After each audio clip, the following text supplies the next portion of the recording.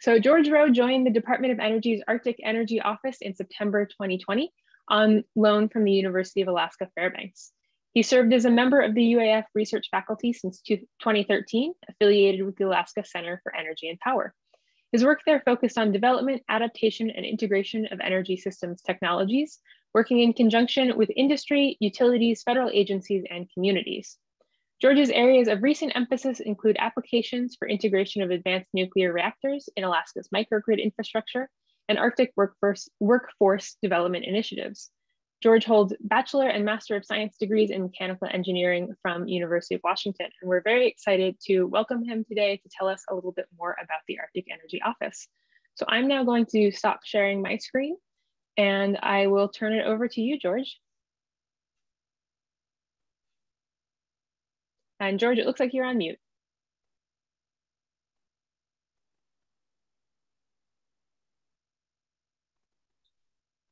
I'm guessing you can hear me now. I can. And can you see my screen okay? Yes, looks great. Thank you. Okay, very good. Thanks very much for inviting us to participate in this meeting. We're very excited to be with you, and even more excited about the opportunity we have to serve the people of the Arctic and the work that we do. I'll talk a little bit about our mission, introduce you to some of our folks, and we'll provide some insights in terms of some of the things that we're actually working on right now.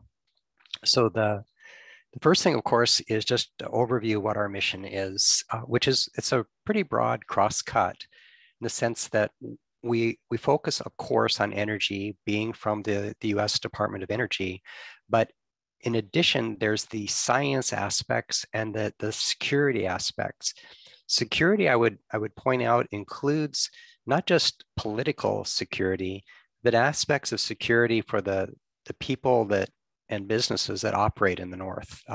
This involves energy security, but also involves food and water and many other types of security. And so it's a very interesting opportunity to bring together many different facets of what effective life in the North can be, healthy life. We are the nexus for the work within the Department of Energy across the Arctic, representing Department of Energy in this regard.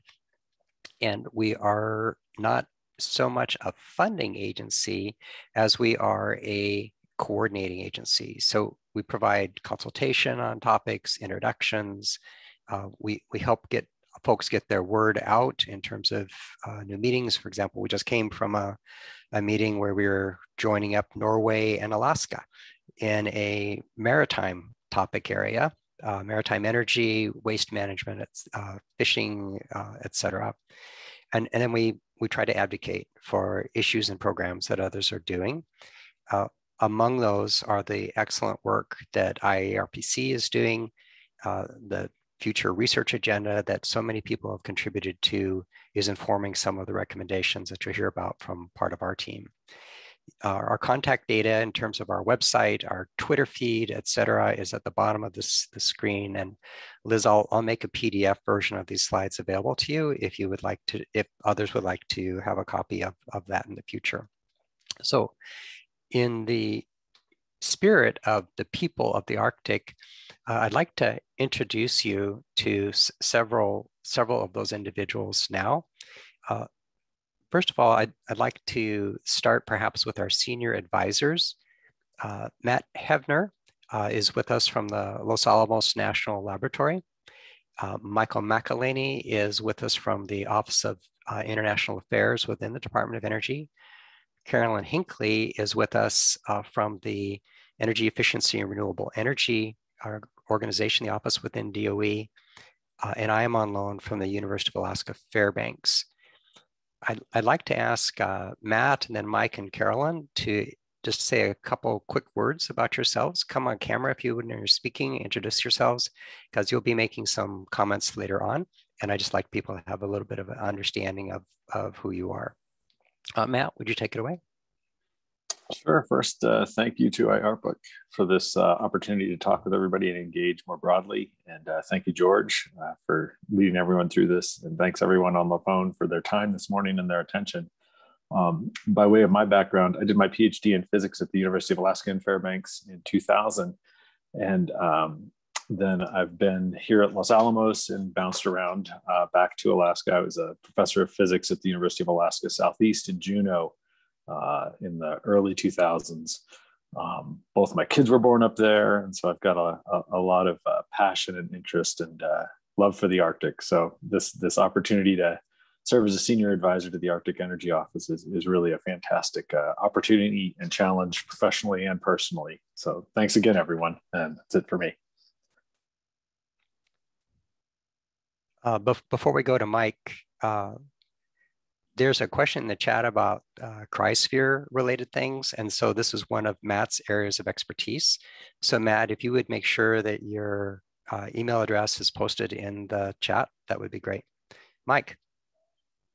Hey, thank you, George. Thank you, everybody. And thank you to IARPC for organizing this. My name is Michael McElhenney. I'm the senior advisor. I'd like to do a land acknowledgement. I'm calling you today from traditional Cherokee lands in northern Alabama while I telework. Beautiful, hot part of the country. At AEO, I'm primarily responsible for our international cooperation and our national security work and our maritime cooperation, like George mentioned, with Norway. So it's very exciting for me to see the Arctic Energy Office come up. A long time national security person for the U.S. government. Prior to being at DOE, I was the Arctic advisor to the Secretary of the Navy at the Pentagon for a number of years. So very excited to be part of the Arctic Energy team and to see this come about after years of effort across the government. Thank you. Great. Carolyn, would you say hi, please? Good morning. I'm Carolyn Hinckley, and I am the Acting Communications Director for the office. I am actually calling from Alaska today, visiting with family up here. I have been with the Department of Energy for more than 20 years, and I am on loan from the Office of Energy Efficiency and Renewable Energy. And I'm very excited and appreciate the opportunity, Liz and IARPC, to talk about our office and our stakeholders and our mission, and love to work with all of you on amplifying messages and helping you understand more about our office. Awesome. Thank you very much. So I'm George Rowe. As I mentioned, I'm on loan from the University of Alaska. You heard my bio from Liz, so I won't say anything more about that. I would want to let you know that we are joined this summer, and I think two, perhaps all three of our interns are with us today. They are working in our Fairbanks office, and I am so excited to have this this range of new thoughts, et cetera, that are coming into the work that we're doing, and wanted to acknowledge my thanks to Nicole, Josh, and Logan for joining us. So thank you. So the next thing I wanted to do is just do a couple little overviews of the context. Most of you are very, very familiar with the Arctic, so I won't drone on as if this was brand new news, but I would like to draw attention to a couple real realities. One is that just the challenges that we're seeing for population groups that are just being exacerbated by the effects of climate change, and just the growing recognition of inequities in this region and as well as beyond between people groups. And part of what we want to do is be stewarding any kind of influence or technology or capabilities that we have that is able to help address some of these challenges and help people to live in the ways that they wish to live as effectively and comfortably as possible.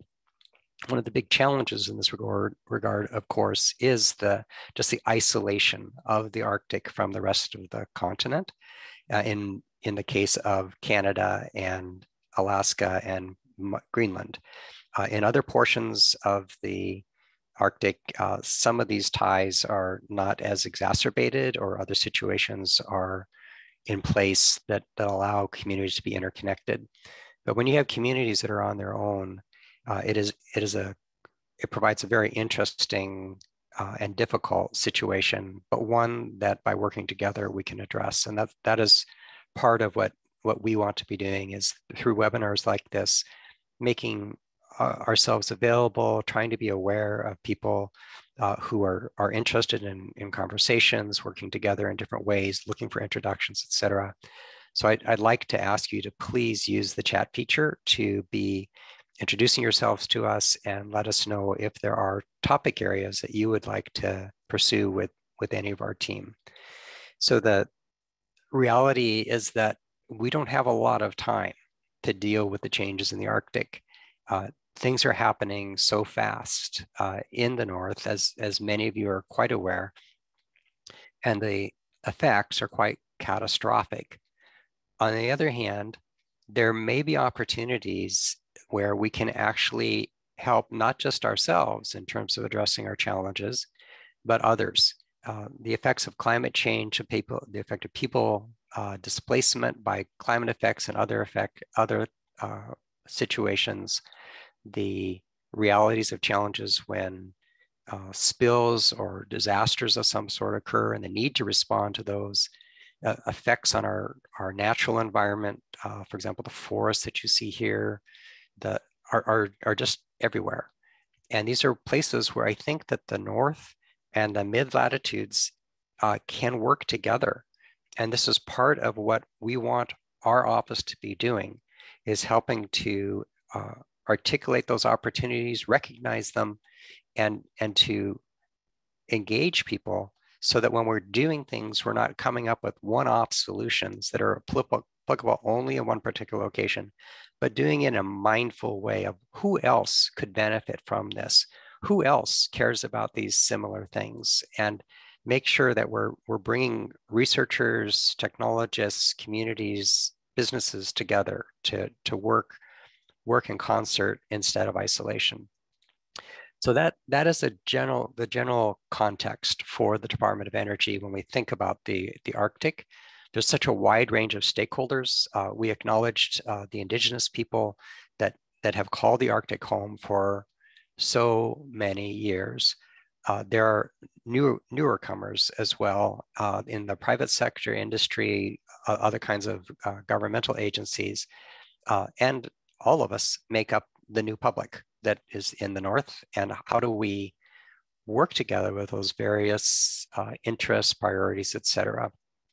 The variability in terms of community size, the different resources that are available for harvesting and tying in are diverse, which makes them challenging, but also gives us lots of options to tailor things locally. So I really do believe in this translatitudinal circumpolar collaboration, and I'm eager for us to be pursuing the priorities for the U.S. our government in terms of looking for solutions that are just, that address climate change, that create jobs, that help people work, make a family wage. So it's such a privilege to be here. The Department of Energy is involved in many different parts of the Arctic right now. And this is part of our job, is to try to stay aware of the different efforts that are ongoing throughout the department and many offices. I'm not going to read all of these titles to you. I'll leave it on the screen enough that you can review them, but I will introduce you to some of the offices. So ARPA-E is the Advanced Research Project Agency for Energy.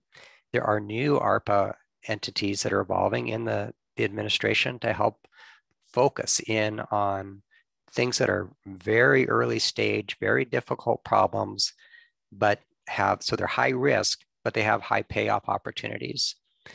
The EERE is the Energy Efficiency and Renewable Energy Office within the DOE, the Office of Indian Energy, IE, and the Office of Electricity. These folks look at areas like microgrids, renewable energy capture, hydrogen, storage, built environment technologies, just a wide crosscut of the things, the energy solutions that come together in different integrated ways. The Office of Fossil Energy has actually evolved to become the Office of Fossil Energy and Carbon Management. And so they're working not so much in the area of new ways of drawing out power plants, et cetera, that are using fossil fuels, but how do we use fossil fuels more efficiently? How do we draw a control volume around that and address the carbon that's coming out, looking at how to use that more efficiently, look at better uses for carbon than maybe as fuel, looking at some of the rare earth and critical mineral aspects, et cetera. The Office of International Affairs, IA, works with the Department of State across the Arctic, as well as across the globe, looking at many of these different synergies. LM stands for legacy management, and NE stands for nuclear energy. These are related to the legacy effects of nuclear energy use. In some cases, weapons, in some cases, forward-looking or not so distant past, nuclear energy for power and heat. The SC is the Office of Science. This is the majority of the Department of Energy's investment in the North through just a very comprehensive list of, you'll hear about some of the efforts that we're engaged in. Very compelling work and very, very much tied into the IARPC community writ large. And many of the actual national labs, the Argonne, Brookhaven, Idaho, Los Alamos, Lawrence Berkeley, Lawrence Livermore, National Energy, that's the Fossil Energy CM Lab, National Renewable Energy, Oak Ridge, Pacific Northwest, and Sandia National Lab all have active programs in the North. And you'll hear about some of those as Matt actually talks with us in just a moment. The efforts here that are ongoing are represented here in this particular model. You can see an example on the left where there's an atmospheric radiation effort that's ground-based, tied into satellite data as well. The modeling in terms of basically water to sky in terms of this integrated system through the E3SM endeavors. There's another program that you'll hear a little bit about in just a moment. And then the Grid Modernization Lab Consortium, focusing in on whether it's the generation, the transmission, the distribution, cybersecurity, et cetera, just a wide range of examples of technologies that are being addressed there by labs working together. In fact, one of the examples is in Cordova, which is what you see on the right there. We try to share examples of some of this work in our blog spot. So that's energy.gov/Arctic. If there's articles that you would like to hear more about, topics, please do let us know. We're trying to keep that refreshed on a 2 or 3 week basis. So there should always be something new and interesting to read there. So the things that we're working on right now are things like this: reaching out, coordinating with stakeholders internationally as well as domestically, outside the DOE as well as within. We're developing roadmaps to try to guide research to bridge some of the gaps that we see in terms of knowledge or capabilities that seem compellingly important. We talked earlier about this energy justice, poverty, energy poverty, et cetera. Really hugely important topic and difficult because so many of the challenges are interwoven, and that the challenges can be quite dispersed, different with different locations and people groups. And so it's something that we're trying to pay careful attention to and work with many across the Department of Energy who are addressing this very important area. The topic of technology transition is one that we think is particularly useful in Alaska and other regions, parts of the Arctic, because the scale of many of the energy systems in the North are smaller than what you find in like the contiguous United States. And yet the functions are all the same. And so there are opportunities at a much smaller scale in a very difficult environment to evolve out technologies that are relevant well beyond the region. So we're excited about that opportunity for working in this space. In my introduction, there was mention given of the workforce development. So we're quite interested in, of course, university students, for example, the interns that we have with us at both the undergraduate and graduate level, but we're also looking at the lower grades, recognizing that there are many critical areas, not just in the science, technology, engineering, math, which of course is important, but other disciplines as well, and trying to make sure that as an ecosystem, we're all involved as much as we can with the evolution of the knowledge, the skills, bringing together traditional knowledge as well as what some people refer to as Western knowledge, so that we can learn ways of seeing, ways of knowing, and work together in terms of understanding our world and how we should be rightly living in it.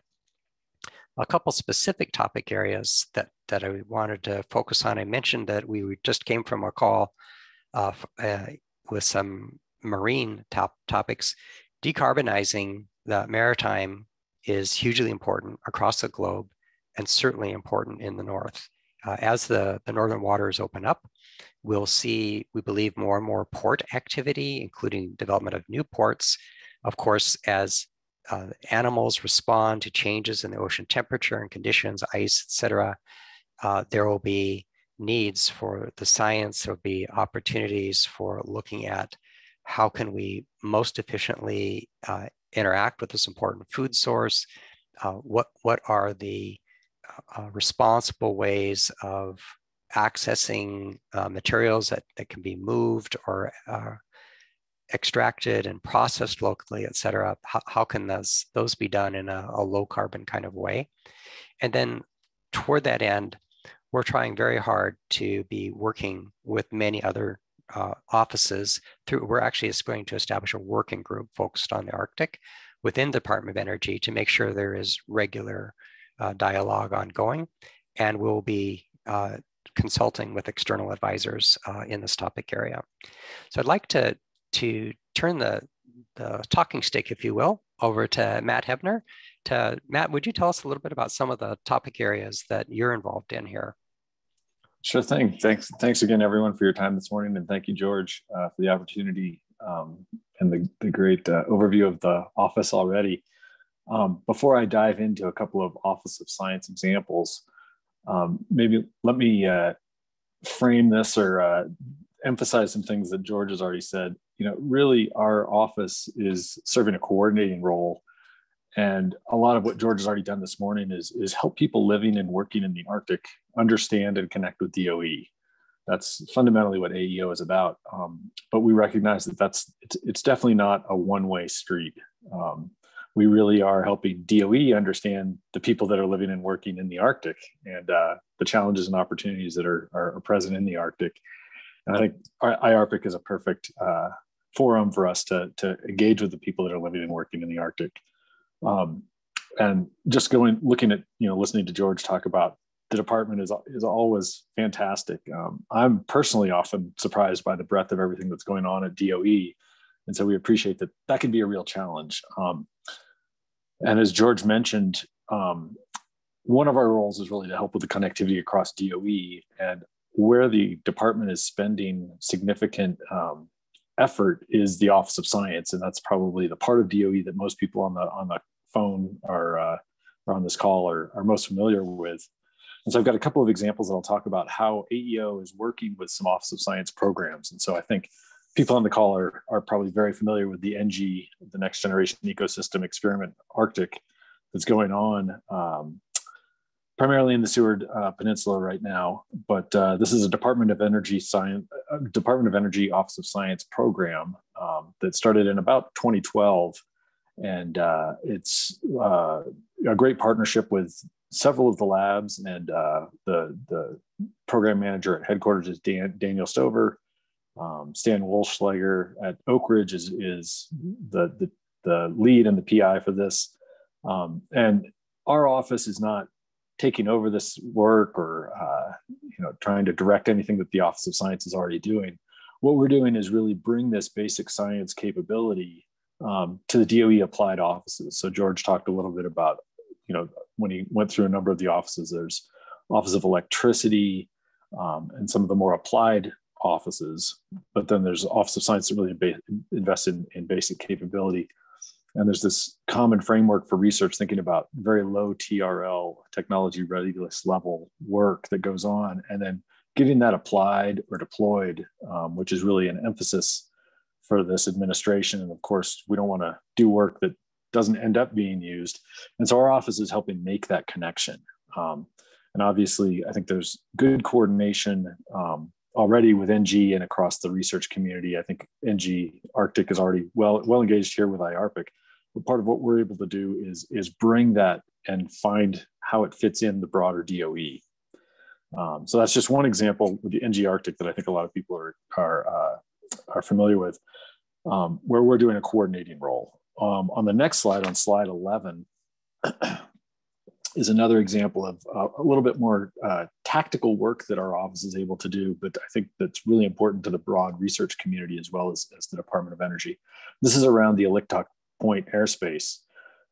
George mentioned the ARM, or the Atmospheric Radiation Monitoring Program. That's been a long-term Department of Energy Office of Science program. And there's permanent locations such as the one in Utqiagvik, but then there's also relocatable scientific systems, which have been deployed for almost the last 10 years at various places, but the one that's been deployed at Aliktok Point is being removed. Currently, it's being relocated, and as part of the regular rotation that Office of Science does. But as part of that deployment for the last 10 years or so, Department of Energy has operated airspace right off of Aliktok Point. There's two specific ones. I won't get into the specific details that are shown on the chart, but this is key airspace that the department coordinates, and the Office of Science, as they're pulling the ARM facility out of that, is leaving nothing behind. But this the work that went into getting this airspace with the FAA and maintaining it is hugely valuable to the research community, and also a bureaucratic nightmare to try to reinvent. And so our office is taking over the responsibility for this airspace. And we've worked not just with the Office of Science to make sure that this is a good idea from their perspective, but also more broadly across the department, and also with interagency partners and university partners. And so we've talked with NOAA, NASA, and NSF, and looked at the potential for UAV flights, tethered balloon experiments, balloon launches, basic atmospheric research that could be pursued with this airspace going forward. And we found broad departmental, interagency, and university and other stakeholder support for maintaining this. So this is an example of where we can coordinate across the department and externally to keep research and facilities available to the broader community. I think the next slide is my last slide. I'm just going to briefly talk about this Arctic Labs partnership, which is an Arctic Energy Office-led effort that's primarily engaging the national labs at the moment. It's coordinated via the Chief Research Officers Council. There's a representative from each of the 17 national labs. That's basically like the vice chancellor for research at a university, sort of a deputy director of the lab position. 11 of the labs are participating in the University of Alaska because our office is located on the campus there, and because there's such a strong and important voice for the Arctic, is coming together. And this really grew out of the 2018 National Lab Days that occurred in Fairbanks. Hopefully many people on the call were able to join some of that. Last summer, the ALPS group had a virtual workshop looking at broad Arctic research needs. And this is a departmental focused look, but we're very cognizant of the work that's going on through IARPC and the 5-year research plan. So we're looking at what DOE needs are and capabilities are, but how that fits in with the broader capabilities across the research community. Currently, we're collaboratively developing a research roadmap that's going to inform the DOE, Department of Energy's Arctic strategy. And that's done in close coordination with both the Office of Science at the department and their folks that are engaged with the IARPC road mapping and planning efforts. Gary Gernhardt is helping us branch both the IARPC and the DOE work that we're doing at AEO. as well as other folks that are involved in the IARPC road mapping. And I won't go through the acronyms the way George did, but these are the 11 labs that are involved in the ALPS project. And I think that's my final slide, George.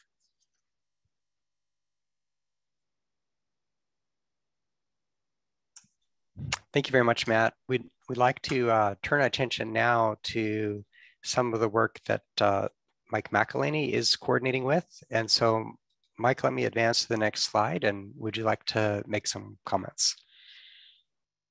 Sure. Thank you, George. And thank you, Matt. You know, in international affairs, there is a challenge of a lot of work is either close hold or old news. So these slides may not be as informative as Matt's, but we have a lot underway that maybe we're not quite ready to share. But, you know, AEO covers both the domestic Arctic and the international Arctic.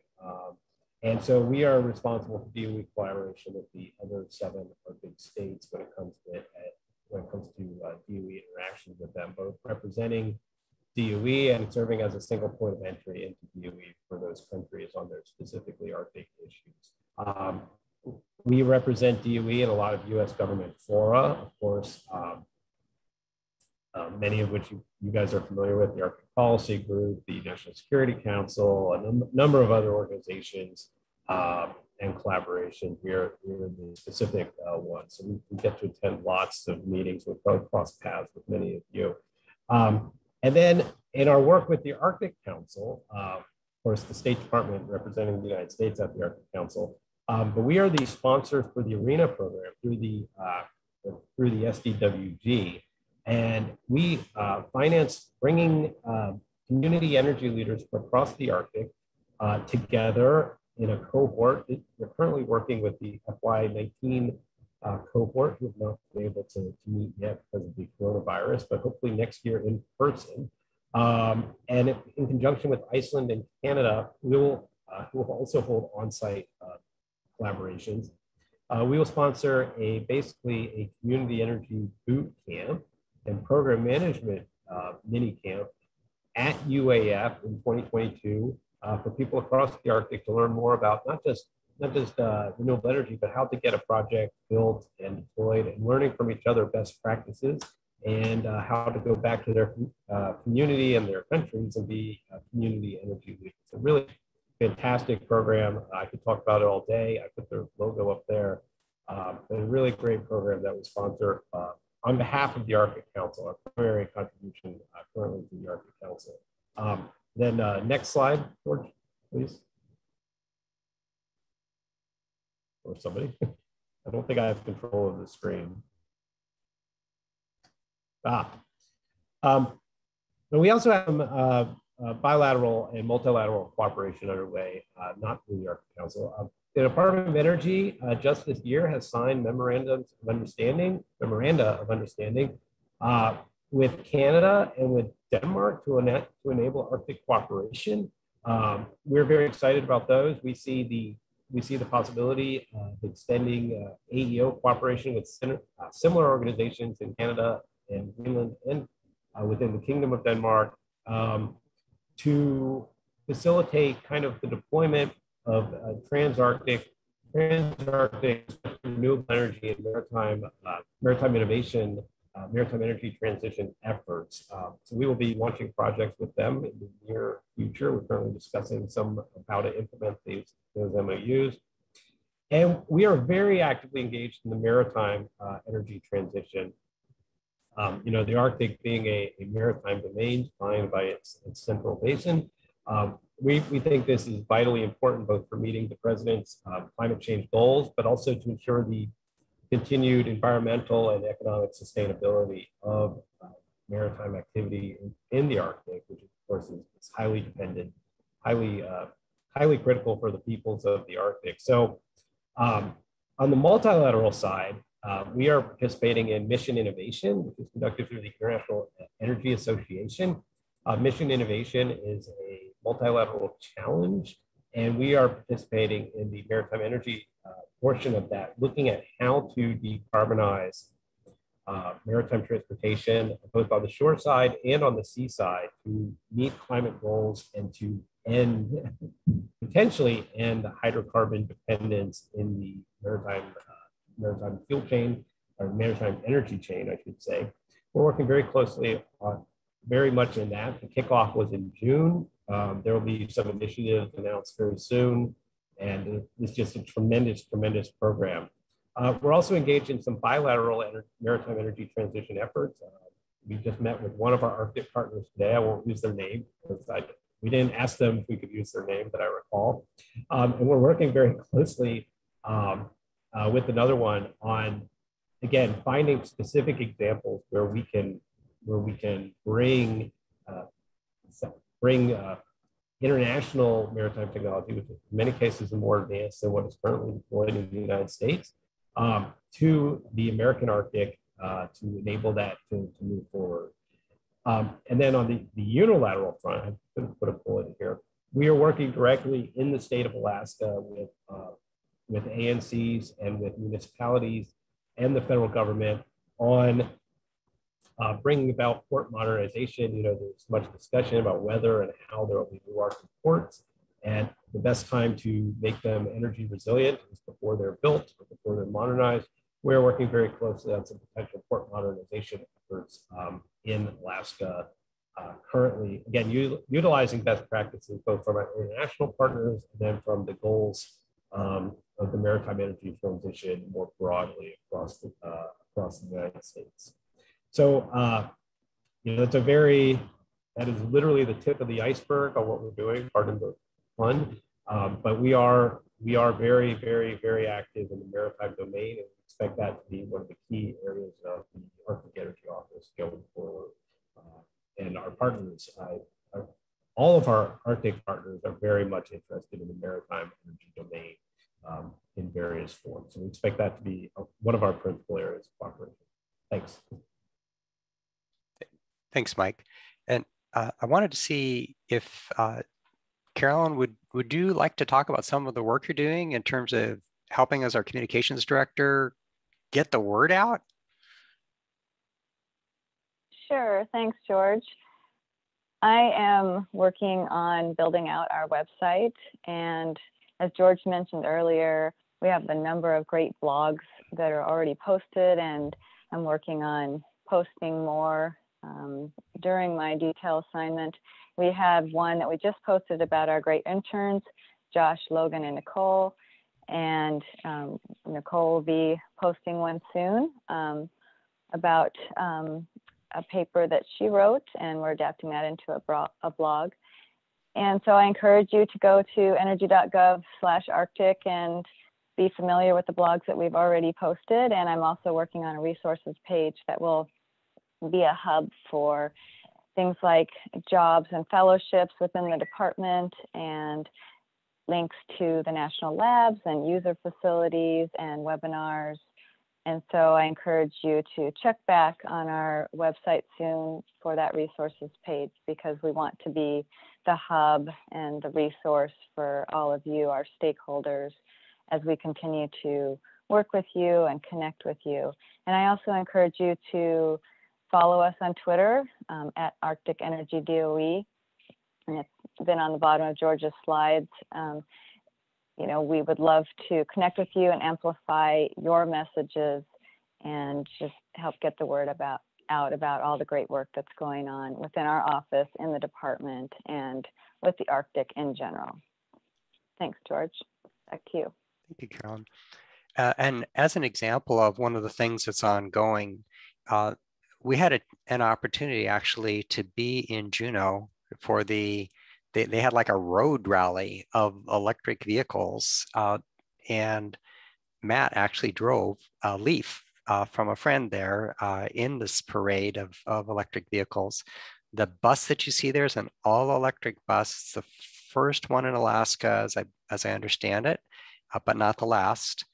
Later on, not in this slide, he actually got into an all-electric school bus in the community of Tok, which is further north, a much colder, more challenging environment.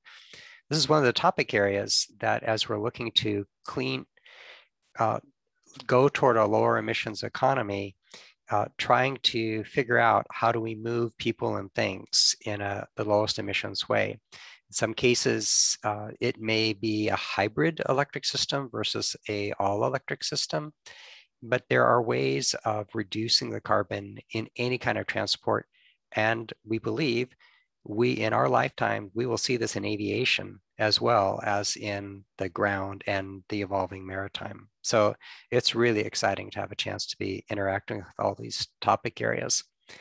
One of the areas that's evolving, and I recognize a couple names from this community actually in the list of participants, are there opportunities for moving using some of the evolving microreactor or even small modular reactor energy systems as sources of heat as well as power in the north. There have been several active studies ongoing.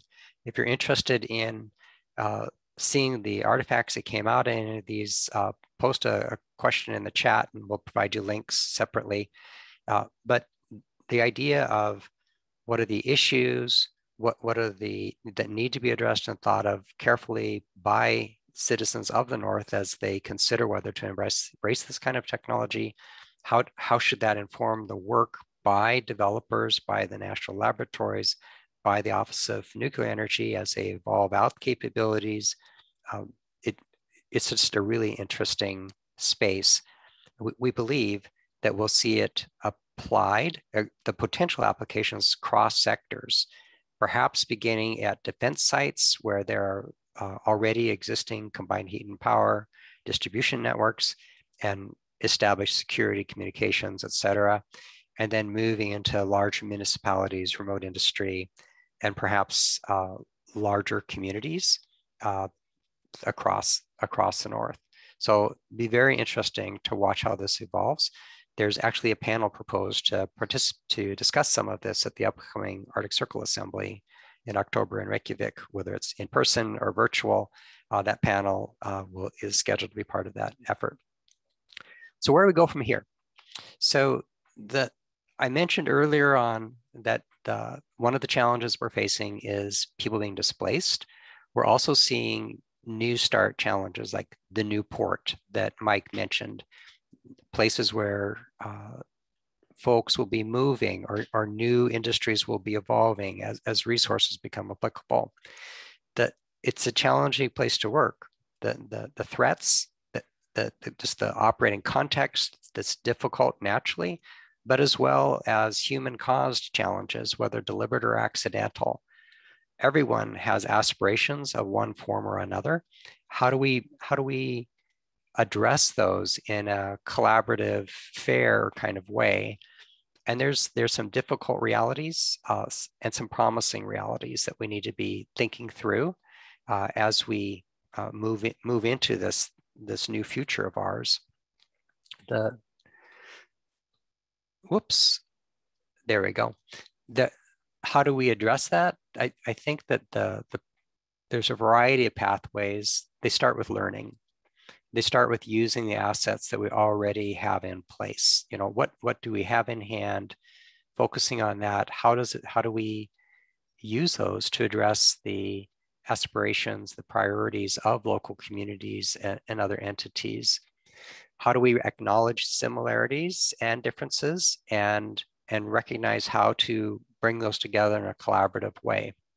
The three big areas that I believe are priorities are these climate challenges that are facing so many communities across the world, the topic of equity and justice in energy and all the things that come from energy, not just energy in and of itself, but energy to help life happen, work happen, et cetera.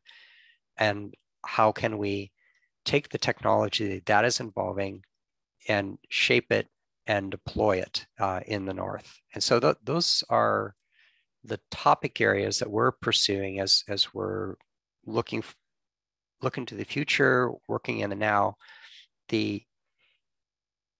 There are just so many different opportunities that we are trying to acknowledge and kind of triage, I guess you might say. so much great work being done by others, and we want to make sure that no one is reinventing the wheel. Everyone is building on one another's work, and we're excited to be part of that larger community. Alaska's motto is North to the Future, and I believe that with all my heart. I think that the things that are happening and can happen in the Arctic are relevant so far beyond to the future, not just of the North, but of the world. And I am glad and grateful that we can be part of that. My contact data is there. The team's contact data is in the chat. I'll pause here so we can do any quick questions in the time that we have remaining, Liz, and I'll stop sharing my screen so I can look at the chat if that's okay. Perfect. Thank you so much, George and Matt and Mike and Carolyn, for a really excellent overview of the new Arctic Energy Office. So for folks who have questions, first of all, any of the resources and links shared in the chat, I am going to add to the event page. So if you lose them, you can find them later. You can also download the chat in the chat window by clicking the 3 little dots in the lower right corner. But yeah, if you've got questions, you can add them to the chat, or if you'd prefer to ask them verbally, you can raise your hand using the reactions button at the bottom of your screen, or if you're on the phone, *9. And I saw we had one question a little ways up in the chat from Doug Howard asking if the office was virtual or a physical location. The answer to your question, Doug, is yes. So we have a physical office at the University of Alaska Fairbanks campus. You might recall that there was a green arrow on the slide that I showed at the second slide in the deck. So we're in the Engineering, Learning, and Innovation facility there on campus. That's where the interns are based this summer. Matt, Mike, and I are coming from different organizations as we're kind of bringing together this office. And so we're up there pretty much every week. One or more of us is going to be in office in Fairbanks, but we're also doing, the Department of Energy is on a maximum telework posture because of just virus management kind of challenges. And so we're doing a lot of our work virtual. So I hope that answers your question. Yeah, thanks, George. I appreciate that. So one other follow-on maybe. I see that some are interim. How long do you think it'll be before there are established leaders in place? Not that could take your place, but to lead the office. It's a great question, Doug, and I wish I could give you a hard answer. That is, as you mentioned, we are an interim group. Our job is to establish the office, which will include permanent staffing as well as these mission-related things that we've been talking about. We believe, we have position descriptions, we're ready to roll in terms of advertising for positions, but there are a couple constraints on us in terms of being able to post those quite yet. So I think that we'll see that being freed up before the new, or by the new calendar year. But it's a little bit tied up with the FY22 budget release. And so that's pacing when we'll be able to bring in the permanent people. So sorry for not a more precise answer on that. No, I completely understand. And I really applaud this office standing up. Us at Corel in ERDC. Look forward to further discussions with you guys. So thank you. Appreciate it. Thank you. Thanks, Doug. We've got a question in the chat from Helen Wiggins at Arcus. Can you say a little more about the activity Matt mentioned with the research roadmap to inform DOE Arctic strategy? For example, will that be a public report, and how would it impact future DOE Arctic funding and priorities? Great question. Matt, you want to field that one? Sure, yeah, no, that is a great question. And the intent is that it's really an internal planning document to inform DOE programs and investments going forward. The hope is that we'll have an executive summary or a public summary that we can release that describes the priorities we've developed. But when we talk about specific plans for future programs, that'll be probably an internal document. Thanks, Matt. I guess one thing that I would say, add to that, is that we will try to identify, the gaps that are being observed, challenges, et cetera, and profile things like that as we're allowed to, without providing any inappropriate information about impending efforts, et cetera. So thanks. And a question from Hayo Aiken. What type of specific opportunities do you see to advance workforce development, for example, green economy, energy transition, that's relevant to Alaska and other Arctic nations? Let's see, Mike, are you still with us? I know you had to drop off. Do you see him on the list yet, Liz?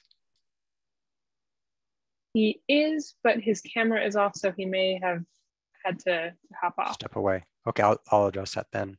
It's a great question, Hayo, and I think that what we're kind of finding our way forward here. The challenges that are being addressed by programs like ARENA are to build local capability. So the ability that brings in energy literacy, project management capabilities, awareness of what is available, looking at things that are not just energy specific, but looking at things like water and waste and e-commerce and deployable manufacturing, so place-based manufacturing, looking at electrification of maritime. How does that happen? With what does that mean in terms of recapitalizing the fleets of fishing vessels and other kinds of service vessels? So I believe that we need to be recognizing that this is a fairly long time constant kind of a situation, addressing what we can in terms of near-term opportunities through programs like ARENA or internships, sponsoring research fellows, et cetera, all of which we are and will continue to do, but also looking at the lower, younger levels of future citizens and working with them to make sure that they have opportunities to make informed decisions about how they want to engage in terms of occupations of the future. And if you have specific ideas on any of these, I value your insights, and I would love to hear your thoughts. Perhaps we don't have time today, but I would love to hear more. Thanks, George. Thanks, George. Thanks, Hayo. A question from Sarah Bowden here at IARPC, wondering whether you'll be partnering and coordinating with the Arctic Domain Awareness Center. Yeah, so we're actively interacting with Church and the other folks at ADAC. As others have said, we're not going to try to redo or replace any of the work that's ongoing, but this is a very important coordination space for Department of Homeland Security, the U.S. Coast Guard, and then all the other agencies that are actually interacting with them. And as we see the more and more maritime activity happening, services like those provided by ADAC are critically important. And so we value the interaction we've had to date, and we intend to continue it. I think we have time for maybe one more question. If anyone wants to raise their hand, come off mute, or drop it in the chat.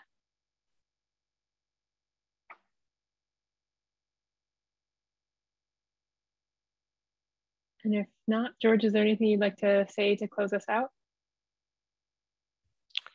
Just thank you. This has been a really wonderful opportunity to share and hear some of these great questions. I'm gonna take advantage of that triple dot thing to download the chat so I have contact data, et cetera. And we just look forward to ongoing dialogues. Things like this are just like dropping a rock in a pond. It's what you're doing is starting ripples. And so how do we follow up on those things and interact with each other beyond this one particular time? So thank you for the time you've taken with us. Thank you so much, George, and thank you again, Matt and Mike and Carolyn, and thank you all of you for joining us today. So I will be posting the recording and info from the chat on the event page and on our YouTube. So if you had to step away or if you want to share it with a coworker, you can send them the link. And hope to see you at a future IARPC event. Thanks so much, everyone. Thank you. Thank you.